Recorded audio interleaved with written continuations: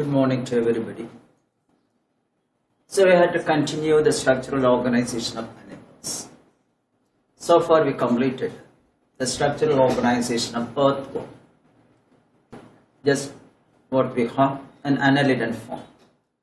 And we have to study something about the pest, what we have the household pest, a vector for many diseases, cockroach.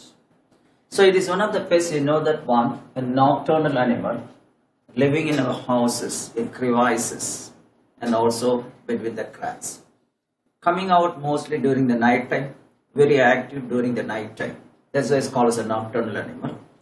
As it causes a number of diseases, spreading the disease, it is called as a pest. That too also a vector, causes damage to our household articles also. Now let's see the taxonomical hierarchy or the systematic position of this organism. As it is having, you know that one jointed legs, it is coming under arthropoda, jointed legs, animals with the jointed legs. And the universal rule or the universal character of all insects. How can you identify an insect from that of a spider? An insect is having normally 3 pairs of legs. 3 pairs of legs. That's a common character. It is different from the spider, the one which is having 4 pairs of legs. That's why the subphylum is called as hexapoda, animals with 6 legs. Animals with 6 legs.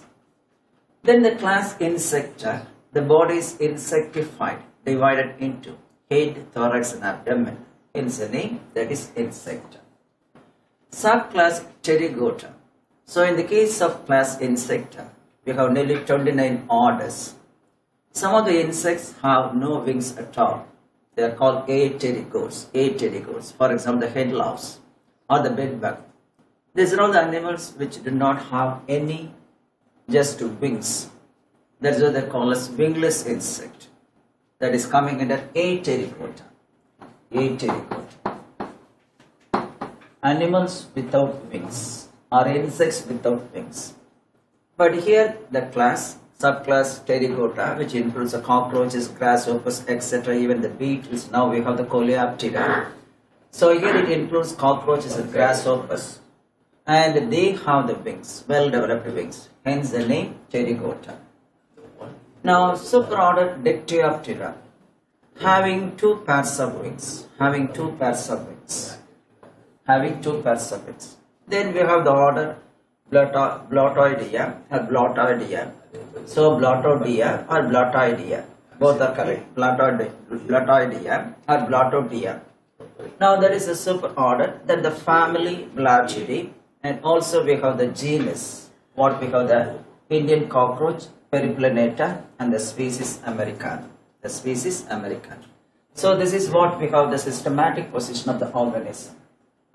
Now a general description about the cockroach. I mentioned already, these animals are nocturnal, feeding on all types of food materials, anything else, hence called omnivores, feeding on all types of food materials.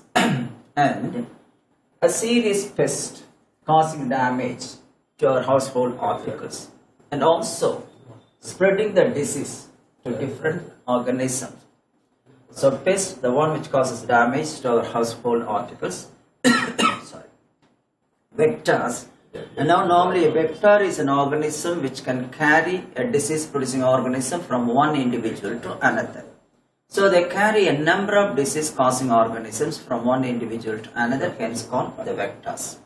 So a number of diseases being spread by this individual. Now we have 2 different species of Indian cockroaches, 2 different species. The common cockroach, what we call Periplaneta americana.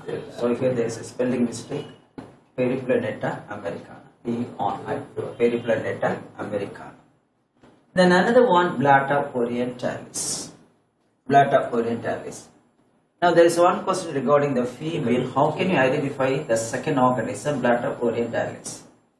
Now the females have normally vestigial and rudimentary wings. Even sometimes the wings are not visible, very rudimentary, very small in nature, not visible. That's why it's called as vestigial. The meaning for vestigial, non-functional. Rudimentary, small, not well developed. So this is one question. How can you identify the female bladder from the male? That is absence of wings, or the wings are present as vestigial and rudimentary organs. Vestigial, that is non-functional. Rudimentary, very small, not well developed. Now what are the other cockroaches available? We have German cockroach and Australian cockroach also found in India. Now Blattella germanica, then Blatta australiaceae. These are also available in India, where they are resembling the cockroach of Australia and then Germany, hence called as Blattella germanica. These are all other species. Give importance for this question. A female blatta has vestigial and rudimentary wings. Now these are all we have. Now this is Americana, American cockroach. This is Oriental, Blatta orientalis, the female cockroach. You can see now no wings. The wings are normally very small and rudimentary. And then just the German cockroach. Some are smaller. And then here you see that one, the German. And Australian cockroach, a smaller one. So normally the Americana is larger, the American cockroach, compared to what we have. That is, that is actually, this is American cockroach, this is Oriental cockroach, that one is German cockroach, that one the Australian cockroach, having brown band. So you can see, you can identify what we call the blatta. From this one, actually this American cockroach, here there are two black patches are present. Here it is absent.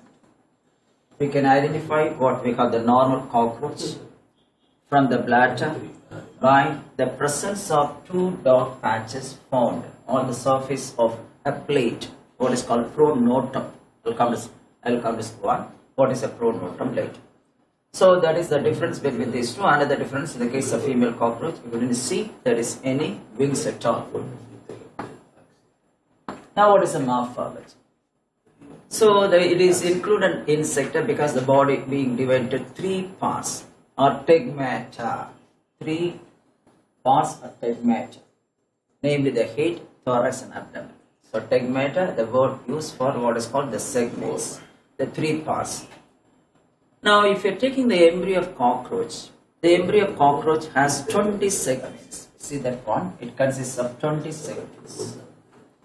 There is 6 segments in the head, 3 segments in the thoracic region and 11 segments in what we call the abdomen. That is in the case of embryo.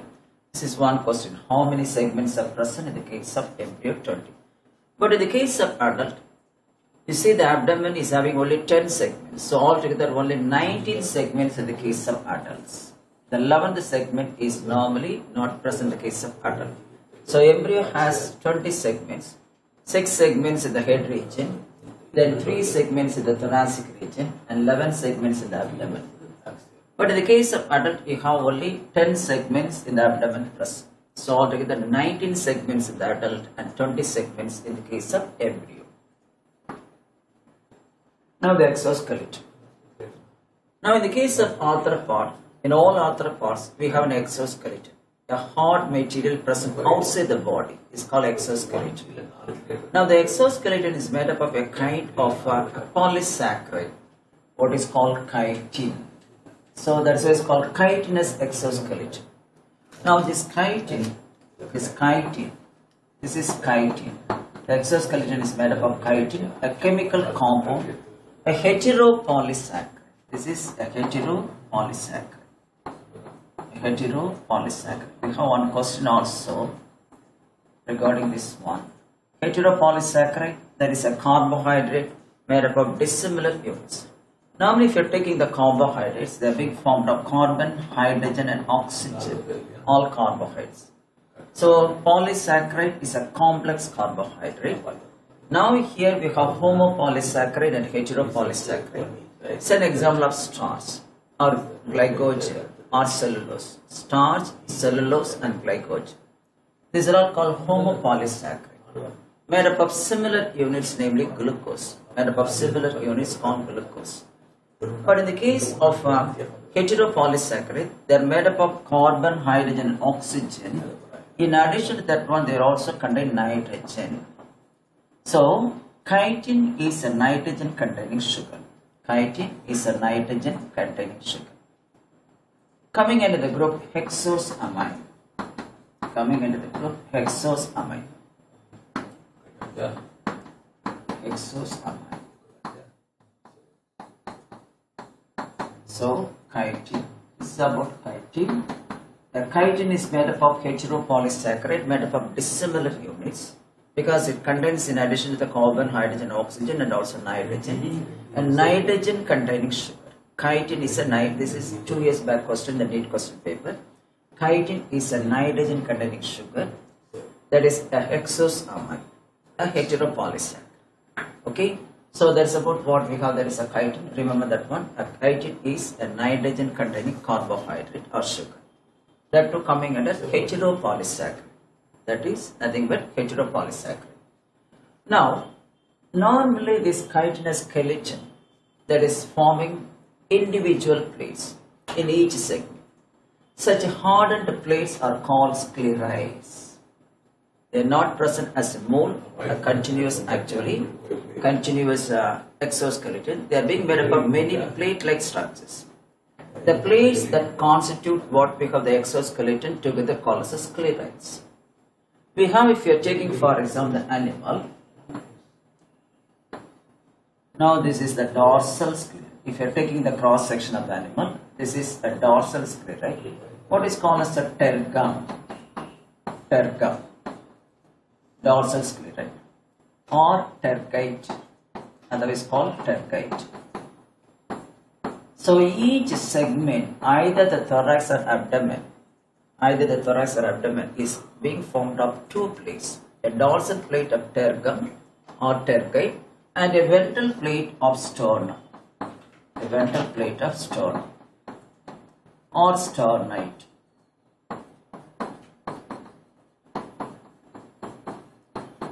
Dorsal plate of tergum and a ventral plate of sternum.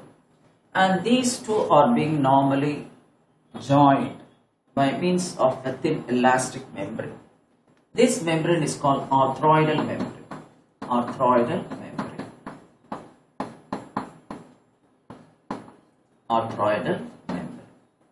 In some books it's given arthroidal membrane.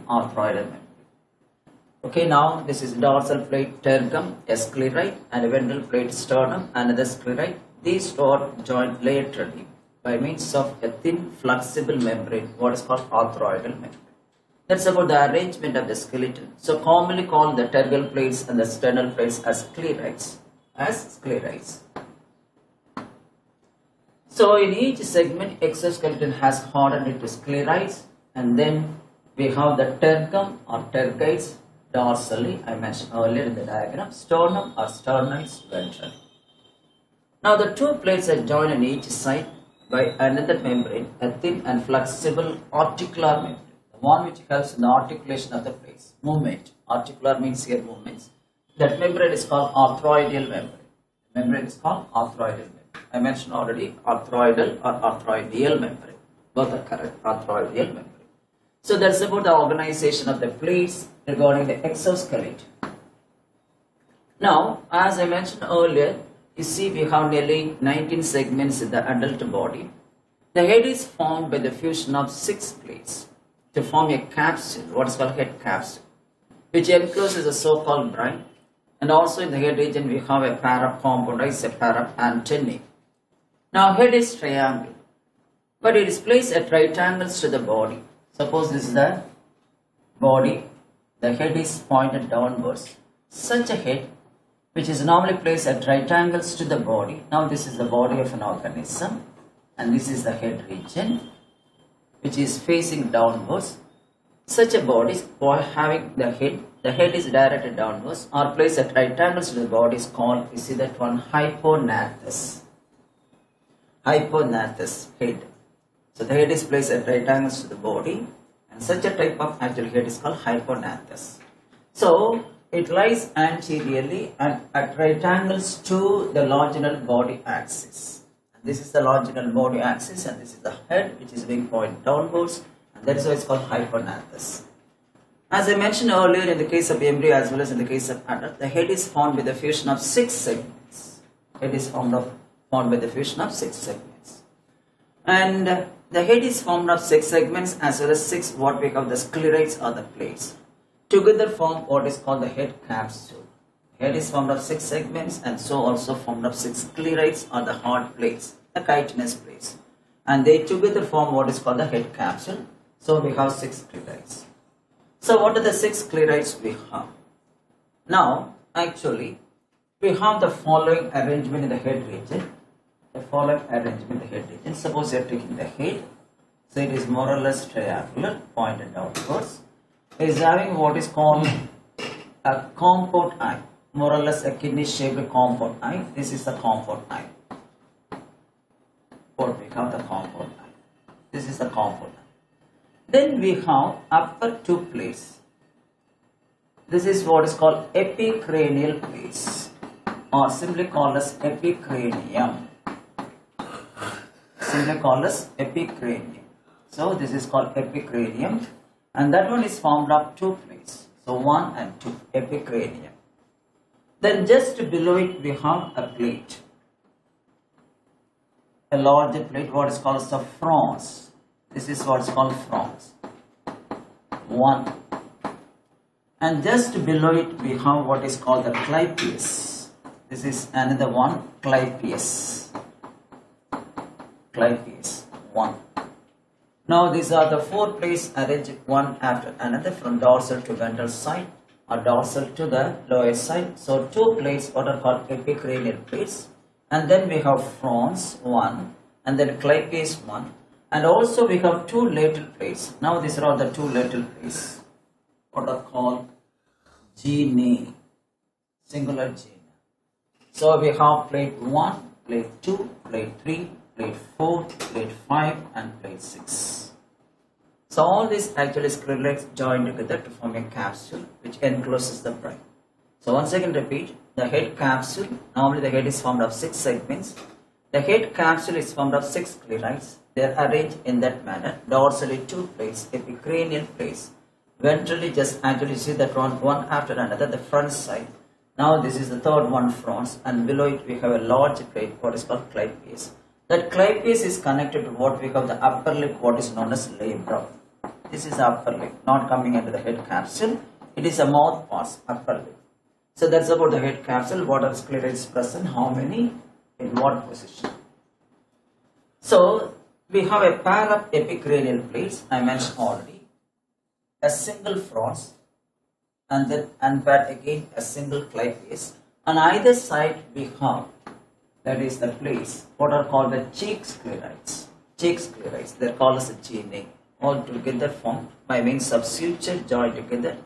The joint between the what we have the place is called suture, as in the case of our cranial bones.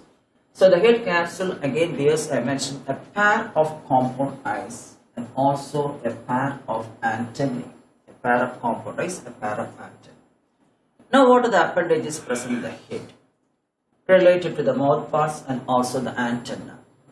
Now we have a thread-like antennae, normally 2 in number, arising from what is called the membranous sockets lying in front of eyes. Lying in front of eyes.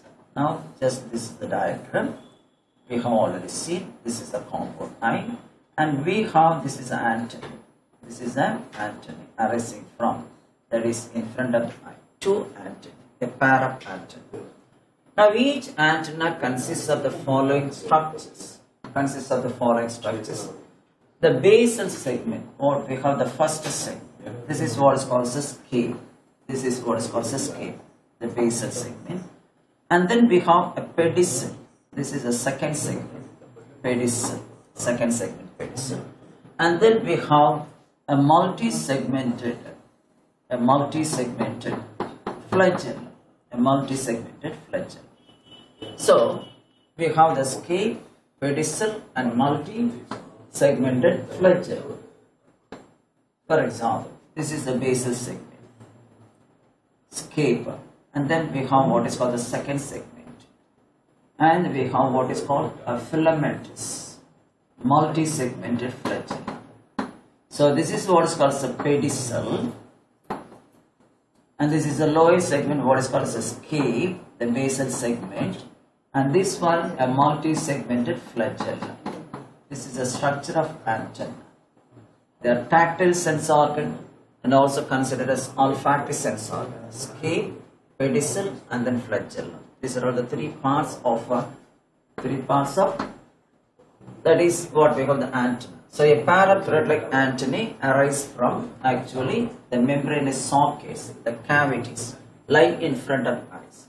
Each antenna consists of scale, the first segment, pedicel, the second segment, and flagellum. It is a continuous actual filamentous structure made up of many segments. That's about the arrangement. Now, what is the role of actual antennae? I mentioned already they are organ of tactile and organ of olfactory. So, tactile sensation, nothing but a sense of touch. They're always present, actually projecting forward when the animal is moving. If there is any obstruction while touched by the antenna, then they are deviating from the direction. So, organ of touch, organ of smell, that is called olfactory sense. Organ of smell, olfactory sense. So, antennae are responsible for sense of touch and also feeling the sense of smell. Now, again, they have a number of sensory receptors on the antennal surface. They are used for monitoring the nature of the environment. Is there any change in the environment? So, they are used for actually monitoring the environment. Small receptors present on the surface of the antennae. So, in addition to the tactile and olfactory sense, they are also concerned with actually just finding is there any change in the environment. That's the role of antennae. The filamentous structure, sense of smell, and sense of touch, tactile and then olfactory sense. Now we have, in the case of all insects, we have the mouth parts. The mouth parts are variously modified in different insects. But in all insects, we have the same fundamental structure. If you're taking mouth parts in different insects, for example, in the case of mosquito, it is called piercing and sucking type of mouth parts, a needle-like structure. Or in the case of butterfly, we have siphoning type of mouth parts. Or in the case of housefly, we have sponging and sucking type of mouth parts. We are taking the cockroach and grasshopper, we have biting and chewing type of mouth parts. So, although the mouth parts are variously arranged, variously modified according to the mode of what is called feeding, in all mouth parts we have the basic fundamental structure. That's why normally the mouth parts are examples for homologous organs. The mouth parts of insects are examples for homologous organs. This is related to the evolution. In evolution, in order to support the organic evolution, we have some anatomical structures. They are in the form of homologous organs or another one, analogous organs. Now, in the case of homologous organs, these organs have same fundamental structure, same origin, but performing different functions. Say an example of our four-limb skeleton in the case of any mammal. For example, in the case of vertebrates, penguin, or in the case of whales. Suppose I am taking whales today, not the penguin. The whales and dolphins. The four limbs are modified into paddle-like structures for swimming. In the case of horse, the four limbs are used for running. In the case of bat, they are used for what is called flying. In the case of humans, we are using the hand for different purposes. So, what's happening? Organs which have same origin, same fundamental structure, but they are differing in their function. For example, four limbs in whale for swimming. Then we have four limbs in bat is for flying. The four limbs in horse is for running. But all are having the same fundamental structure. You see that one if you are taking the skeleton. Humerus, radius ulna, then we have the wrist bone. The wrist bones called carpals, and then the palm bones called metacarpals, and then the digits. So same fundamental structure, all being derived from the same embryonic tissue, but they perform different function. That is called homologous organs. Now, in the case of mouth parts of cockroach or any insects, we have different types of mouth parts, but all have the same basic fundamental structure. What are the structures you have in the mouth parts? Starting from upper lip, lower lip, the lateral appendages, and also the crushing structure, etc. Now, normally the mouth parts are nothing but the modified appendages of the fourth, fifth, and sixth segments. So, the appendages of the fourth, fifth, and sixth segments they are actually modified, and along with the hypopharynx, the so-called tongue, it's not a real tongue, a so-called tongue, form the mouth parts. So the appendages of the fourth, fifth and sixth segments, the lateral appendages during embryonic development, and along with the so-called tongue, what is called hypopharynx. It is not a true tongue, but it's a false one. Actually, we are considering that one as a so-called tongue. And now, the mouth parts are arranged in such a manner, they are used for actually biting and chewing the food. That's why the mouth parts of cockroach is an example for biting and chewing type. This is one question. What is the type of mouth parts in the case of cockroach? Even the same type of mouth parts we can see in the case of grasshopper too. So biting and chewing type of mouth parts is seen in the case of cockroach and also in the case of grasshopper. Even in the case of larva, the caterpillar larva of any silk moth or butterfly or simply moth, the caterpillar larva is also having what we call the biting and chewing type of mouth parts. So not only present the adults like cockroach and grasshopper, but also we have the caterpillar larva of silk moth or butterfly or simply moth. They too have biting and chewing type of mouth parts. This is another question. What is the type of mouth parts? Normally, though we have different types of mouth parts, the biting and chewing type of mouth parts is considered as the primitive type. So in the case of cockroach, the mouth part is described as a primitive type, from which only the various other organizations have been developed. Now it consists of the following actually structures which constitute the mouth parts of cockroach. One, the upper lip, what is called labrum. The upper lip called labrum. Then we have a pair of mandibles, a hard chitinous plates having toothed margin. You see that one, hard chitinous plates, present one on either side of the labrum, the upper lip. Then we have a pair of lateral appendages, what is called the maxilla. That is the third one, maxilla. Each maxilla has two basal segments. One is condo, another one the stipes. This is condo segments, this is the stipe. Again, the stipe bears two smaller lobes. They are called outer gallia, inner lacinium. This is outer gallia, inner lacinium. So, we have maxilla, each maxilla has two basal segments, condo and stipes. And then we have two segments are being placed, two lobes we can say, not segments, two lobes are being placed on the surface of we have the stripes. One is inner, another one is outer. The inner one is called actually lacinia and outer one is called as a gallia. In addition to that one, it also has what we call five jointed maxillary pulp, five jointed. Now here it is given only just 1, 2, 3, but actually we have 4. 2 plus 2 plus and then 1. So remember that one, here there are 5 segments. So the labial pulp the maxillary pulp has 5 jointed structure. So it is 5 jointed, not actually 3 jointed. So you have to make that one 2 plus 2 plus 1, 5 jointed structure. That's about the maxilla, a pair of structures present on either side, used for actually holding the food and also having some sensory structures for smell. Now the next one, the lower lip, what is called labium. The lower lip is actually formed of 3 segments, one after another. Now the upper segment prementum, then we have the mentum, the next segment, and the lower segment what is called submentum. Prementum, mentum and submentum. Now the prementum is actually formed with the fusion of 2 pairs of lobes. Inner what is called glossa. Now this is the glossa, inner glossa. And outer what is called paraglossa. Just like gallia and lacinia, here inner glossa and outer paraglossa.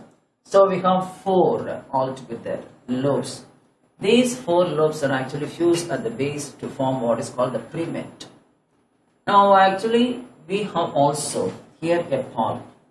Now in the case of labium, it is being formed of 3 segments. So the pulp here, this is what's called the maxillary pulp, formed of 5 segments. And now in the case of what we call the labial pulp, it is being formed of what we call 3 segments, not many. See that one, 1, 2, 3. Here just actually mentioned 3 only, but it's formed of 5 segments. 5 segments. It's formed of 5 segments. So the maxillary pulp is formed of 5 segments. The labial pulp is formed of actually 3 segments. Now we have a chitinous plate present in the buccal cavity that is called hypopharynx. At the base of which what we have the salivary ducts open. Now this is the salivary duct opens at the base of the hypopharynx. Hypopharynx is nothing but a chitinous plate which is considered as a so-called tongue. So the mouth parts consist of upper lip labium, upper lip labrum and the lower lip labium, a pair of maxillary polyps, a pair of maxillae, a pair of mandibles and a single so-called tongue, at the base of which the salivary glands open to release the secretions. Now again just here is a description what I mentioned earlier. The mouth parts consist of 1, the labrum, upper lip. Then a pair of mandibles, hard chitinous plates having toothed margin. So the inner margin normally toothed in nature, so tooth-like structure. Then a pair of first maxillae. Normally, now you have the labium or lower lip is also called the second pair of maxillae. It is also called second pair of maxillae. That is the labium or the lower lip is otherwise called second pair of maxillae. So this is a second name only. So ordinarily it is called the labium or the lower lip. So a pair of first maxillae with the basal segments cardo and stripes, and then I mentioned about 5 jointed maxillary polyp. Cardo, stripes and 5 jointed maxillary polyp. Now the labium and the lower lip, it is formed with a fusion of second pair of maxillae. Again mentioned about just prementum, mentum, submentum, and then we have glossa and paraglossa, the small lobes, and also a 3 jointed labial polyp. Then the so-called tongue, what we call the hypopharynx. So it is nothing but a cord, a chitinous rod or a cord. So it is a chitinous rod, and that is at the base of which the salivary glands open. So chitinous rod-like structure, not at all a true tongue. It is unable to move. It is fixed, but considered as a tongue, as it is found in the buccal cavity. Now the head is over, the head capsule. The name of you have the sclerites. Now we have to know about the compound eyes later under the sense organs.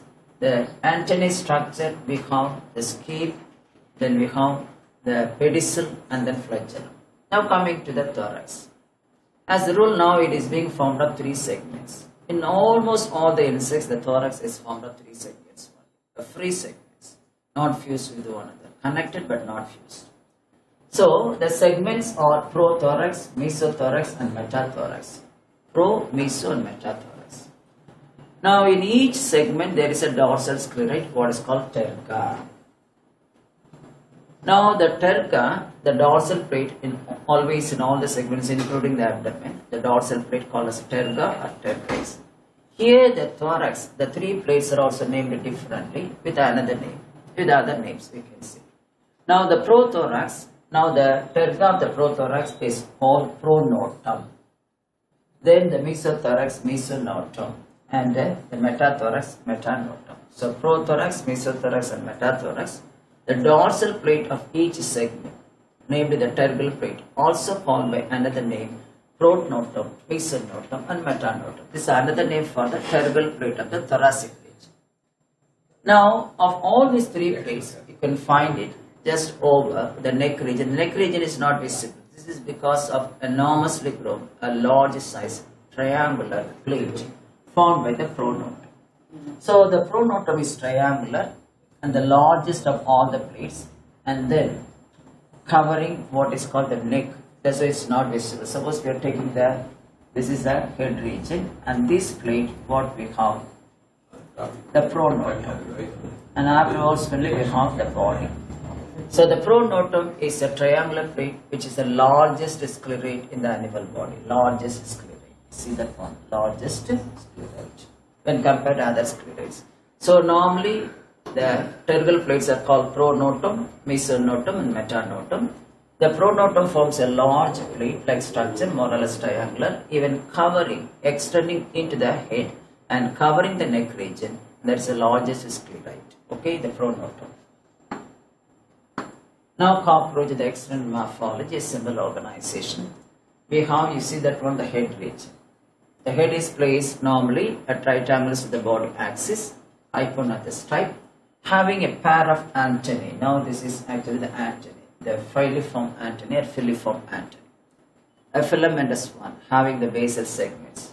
We have the pedicel and then scale, and that one we have the filamentous form. Then the head is followed by, you have that one, this is the thoracic region. Now this is what we get, the prothorax is not visible. The prothorax is not visible because of the enlarged sclerite, namely the dorsal plate pronotum in the prothorax. Now the next segment we have the mesothorax, and finally we have the metathorax. So this region is the metathorax, and we have the dorsal plate and ventral plate. Now what are the other structures present in the thoracic region? The thoracic region has a pair of wings and 3 pairs of legs. So that is a universal character of all insects. The universal character of all insects presents of 3 pairs of legs and connected to what we call the thoracic region, 1 pair to each side. So 3 pairs of legs and 2 pairs of wings are present in the thoracic region. Now the first pair of wings, what are called, the 4 wings are otherwise called tegmina. Tegmina, the word referring to cover. Now when the animal is at rest, now this 4 wing normally covers the hind wing, which is membranous. As it is giving protection to the hind wing, it is called tegmina. So it is normally dark brown, thick, leathery and opaque in nature. Darker in color, thick, leathery and opaque. Not used for flight, only for covering or protecting the membranous hind wing at rest. This is called tegmina, the meaning for that cover. Then we have a pair of hind wings. Now the 4 wings are connected to what we call the mesothorax, not to the prothorax. The 4 wings are connected to the mesothorax. The hind wings are connected to the metathorax. The hind wings are connected to the metathorax. The hind wings are normally membranous in nature. They are used for flight. So in the case of, you see that one, Drosophila, a fruit fly, or in the case of house flies, or in the case of mosquito. Now the hind wings are reduced. The hind wings are reduced. Only 1 pair of wings, that too they are transparent in nature, used for flight. And the hind wings are normally reduced in the case of mosquito or house flies. They are called as halters. They are called as halters. The gizzing sound or the buzz sound produced by the mosquito is because of the beating of the halters. So it produces a buzz sound while just flying near the ear region. You can feel that buzz sound. That is because of the halters. The halters are beating, not here in the case of mosquito or in the case of houseflies.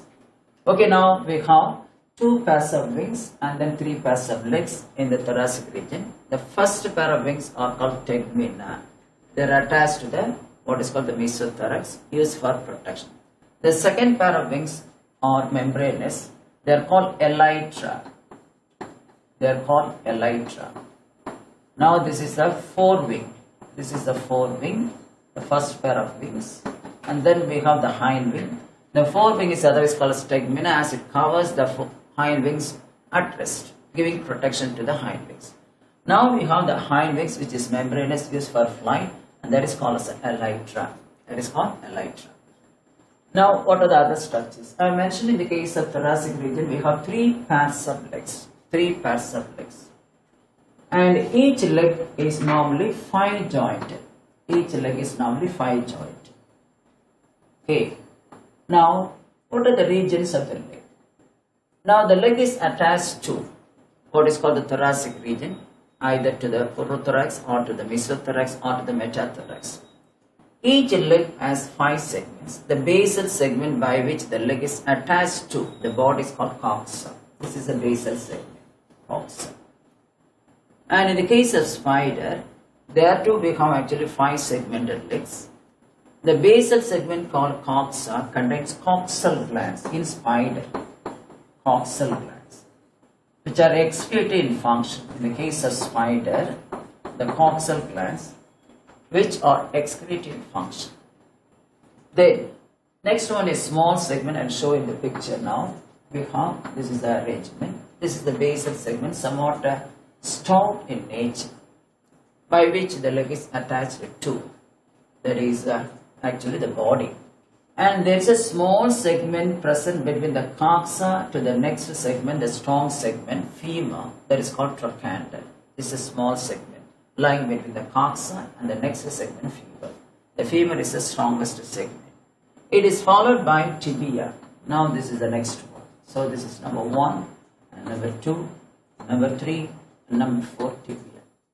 And again, the last one, 5-segmented tarsus. Last one, 5-segmented tarsus. The last tarsal segment is actually provided with a pair of claws, and a soft pad, This soft pad is called actually pulvillus or aeroleum. So pulvillus, another name for this one, pulvillus. This is the aeroleum, the soft pad for placing the animal body after flight on the substratum to act as a shock absorber, and that is aeroleum, otherwise called as a pulvillus. Then, at the base of each tarsal segment, we have a pair of another soft pad. Present just at the base of each tarsal segment, and this one is called plantulae. Soft pad present at the base of the tarsus. At the base of the tarsus, we can say the tarsal segment, because the tarsus is 5-segment, having 5 tarsal segments. Now we have the plantulae, another soft pad present between what we call the tarsal segments. As I mentioned here, the last tarsal segment bears a pair of claws and a chitinous spongy pad or a soft pad, and that one is called pulvillus on the aeroleum, as you see in the picture. And again, minute pads, short pads, also called plantulae, they are present between the tarsomeres. Tarsomeres, nothing but the tarsal segments units. So the tarsus is made up of 5 tarsomeres. The tarsal segments, they are called tarsomeres. And between the tarsomeres, we have another soft pad on the lower surface, what we have the plantulae. They are also acting as what we call the shock absorber, where the animal is come to rest after the flight on the substratum. As I mentioned earlier, we have the wings. The wings are 2 pairs. First pair is called the forewing or tegmina attached to, that is the mesothorax. So 2 pairs of wings are present. The first pair, what we have the forewings, they are attached to the mesothorax. The second pair of wings are attached to the second pair of wings called the hind wings are attached to, that is a metathorax, what I described earlier. Now again, once again, just as per the nose, what is the nature of the forewings? They are otherwise called as tegmina, a hard one, tough one, dark in color, okay, opaque in nature. So thick, opaque, dark and leathery in nature. And their function is covering and protecting what we call the hind wings, hence called tegmina. The meaning for tegmina, covering. The hind wing, these are all membranous structures found attached to the metathorax and are used for flight. The function is for flight. So that's about the thoracic region, formed of 3 segments, 2 pairs of wings and 1 pair of legs to each segment, altogether 3 pairs of legs. Now the abdomen. In the embryo, the abdomen is normally 11 segmented, but in adult it is being 10 segmented. The last segment is being represented by portical plates.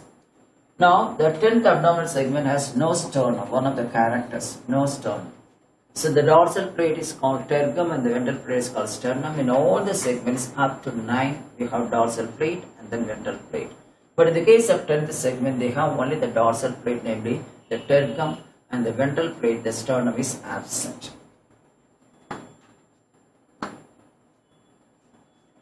Now, a pair of small plates, suppose you are taking the cockroach, this is what we have the 10 segments. We have a pair of plates present, like this. A pair of plates present at the last, attached to the last the segment, the sternum particularly. So they are called as a portical plates, that is below the 10th sternum. So the 10th sternum is normally reduced or absent, and below the 10th sternum we have a pair of portical plates. These are all called the portical plates. This is the abdomen. So this is what we call the 10th segment. A pair of portical plates also present just below the sternum, where the sternum is normally reduced or absent in the 10th segment. Now we have, in the case of both male and female cockroaches, we have 15 segmented structure is present. A 15 segmented structure is present. That is called anal cerci, having some auditory receptors, auditory sensilla, concerned with feeling the sense of vibrations on earth. So that is actually 15 segmented. They are called appendages. The name anal cerci. They arise actually the junction between, from the junction between the 9th and 10th segments. 9th and 10th segment. So they are arising between the 9th and 10th segment. Suppose it's a 10th segment. Now this is the 9th segment. Now this is arrangement. So 10th segments on the dorsal side, one on each side in both male and female. So on the anal cerci I mentioned, actually they have the sensory receptors. They are actually concerned with auditory sense. Hence called auditory sensilla or phonoreceptors. Phono means a receptor concerned with the reception of the sound vibrations or sound. So our ears are called the phonoreceptors. So anyway, now on the cerci are present sensory actually structures. They are called auditory sensilla, concerned with perceiving the sound vibrations from the earth. That's why they are called as phonoreceptors. And they are capable of receiving the sound waves just from the vibrations of what is called the earth. So auditory sensilla, or we have what is called the phonoreceptors are present on the surface of the anal cerci, both in male and females. Now this is what we have. This is the 10th segment. This is the 9th segment. Here between the 9th and 10th segment we have this structure. Between this structure, this is normally what we call segment, 15 segment, arising dorsally between the 9th and the 10th segment. Here only we have the auditory sensilla concerned with what we have the sound vibrations. It is found both male and females. Now I mentioned about, you see that one just below the 10th sternum, we have the podical place. This is what is called the podical place. Podical place. So that's about the organization just at the posterior end related to some structures. Now we have that is both male and female, the anal cerci present. And that is the organ for auditory perception, concerned with what we have receiving the sound vibrations. Now in the case of female, if you want to analyze and differentiate the male and female cockroaches, normally the abdomen of female is very broad. This is number one. When compared to the male abdomen is narrow. The female abdomen is very broad and the male abdomen is narrow. Now, in the case of female, the 7th sternum, that is on the what is called ventral side, is large and boat shaped. Now, along with this one, the 8th and 9th sternum, it forms a brood pouch or a genital pouch. So, here only we have the fertilization and also somehow just not fertilization. There you have only that brood pouch contains the female genital aperture. The eggs are being laid through this what is called the brood pouch only. And we have the spermatical pores, as structures concerned with the storage of spores. They only open into the brood pouch. And also a pair of highly branched collateral glands open into the brood pouch. So the brood pouch or genital pouch is nothing but the boat-shaped 7th segment, the 7th sternum, along with an 8th. So it is being tucking in of the 7th segment, large in shape, that is boat-shaped. It joins with the 8th and 9th sternum to form what is called the brood pouch, otherwise called genital pouch. So into which we have the phallic openings, the male genital port, the openings of spermathecae, the one which receives the sperm during copulation and storing it, that is called spermathecae, and also a pair of highly branched collateral glands open into the genital pouch. So genital port, the spermathecal pores and collateral glands open into the genital pouch. That is nothing but the 7th sternum along with 9th and 8th. Then fertilization and formation of ootheca always occurs in genital pouch. The fertilization, that is the union of male and female gametes, and then also the egg case, because the eggs which are laid are encased by means of a thick covering, what is called ootheca. So the formation of ootheca and also the fertilization process found to occur only in the genital pouch, one which is formed by the 7th sternum along with 8th and 9th. I am using along with because the major part is formed by the 7th sternum only, a little part only provided by 8th and 9th sternum. Now, in the case of female cockroach, just near the genital port, we have 3 pairs of chitinous plates helping in fertilization, and they are called gonapophyses. 3 pairs of chitinous plates are present. So, 1 pair in the 8th sternum, the remaining 2 pairs in the 9th sternum. So, they are present just in around what we call the genital pouch. Their main function is actually differentiating the male from female and also used for some of fertilization. For the reception of the spore, they act as what we call just like copulative organs. Not copulative organs, resembling like that only. Because these are all the plates. For the reception of the sperm from the male cockroach, they are used.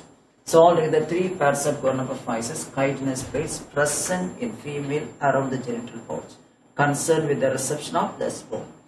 Now, I mentioned already they concerned with the actual reception of sperm. That means during copulation, the function is copulation and formation of ootheca, and also formation just actually placing the eggs at right place, placing the eggs after fertilization in the right place, that is called oviposition. So anyway, now we have the genital pouch into which we have the spermatical pores, the genital port and collateral glands open, and surrounding the genital pouch we have 3 pairs of chitinous plates. They are called gonapophyses. In the case of male, they are also called gonapophyses, but also with another name, phallomeres. Here they are called gonapophyses. Present we have in the 8th and 9th sternum 1 plus 2. And what is their function? Normally they are used for copulation, used for the formation of ootheca along with what we call the genital pouch, and also placing the egg at the right place in the substratum. That process is called oviposition. That process is called oviposition. So in male, the genital pouch lies on the hind end, not in the 7th segment. It is present at the hind end. So in the case of female only, we have the brood pouch, the genital pouch present in the 7th segment. But here in the case of male, it is found at the hind end of the abdomen. So found just actually it is being bounded by 9th and 10th terga and ventrally by 9th sternum. So dorsally by 9th and 10th tergal plates and ventrally by the 9th sternum. So the brood pouch like the genital pouch is present. So we have the genital pouch in the case of male at the hind end, not in the 7th segment, and bounded by actually 9th and 10th terga dorsally and then 9th sternum ventrally. Now it contains the following openings unlike the male. It contains anus dorsally, the male genital port ventrally, and also we have gonapophyses or phallomeres. Again here there are 3 phallomeres. Okay, now dorsal anus, genital port ventrally, and also we have the phallomeres or gonapophyses. The chitinous plates used for actually transferring the sperm are also present in the genital pouch, unlike the genital pouch of female. There it is found in the 7th, here it is found, you see that one 9th and 10th along with the 9th sternum. So there are 3 phallomeres, otherwise called as gonapophyses, and these are all asymmetrical structure made up of chitin, and normally they are surrounding the male gonapho concerned with the copulation. So in males, 1 on the ventral side and 1 each on the lateral sides. So therefore in the case of females we have 3 gonapophyses. There it is not called phallomeres, here only it is called, in the case of male the gonapophyses are called phallomeres. They are actually asymmetrical structures, chitinous plates used for copulation. Now males, they are pair of unjointed needle-like structure. That is the differentiation between the male and female. So the male and female animals exhibit sexual dimorphism. You can differentiate the male from that of female in having what is called the brood pouch in the case of female, absent in the case of male. And secondarily, the abdomen of female is broad and the abdomen of male is narrow. And the third one, we have a needle-like structure present in the case of male, and that one called the styles, anal styles. They are present in the 9th sternum. 9th sternum. See, anal sulci present between the 9th and 10th, and now this is present in the 9th sternum, just arising just ventrally from the sternal plate. And we have the anal sulci present dorsally in between the 9th and 10th, what we have the tergal plates. So these are all some of the external morphological characters between the male and female. So this is about what we have. Now, how to compare the male and female? Male is having a narrow abdomen, a female is having a broader abdomen. Then in the case of male, the genital pouch is present at the hind end, and in the case of female, it is present in the seventh sternum. Now in the case of male, we have anal styles are present, in female the anal styles are absent. These are the three main differences we can make it between the male and female. Okay, now with that I conclude the external morphology. I have to proceed about the various internal anatomy and organization, the different systems in cockroach tomorrow. Okay.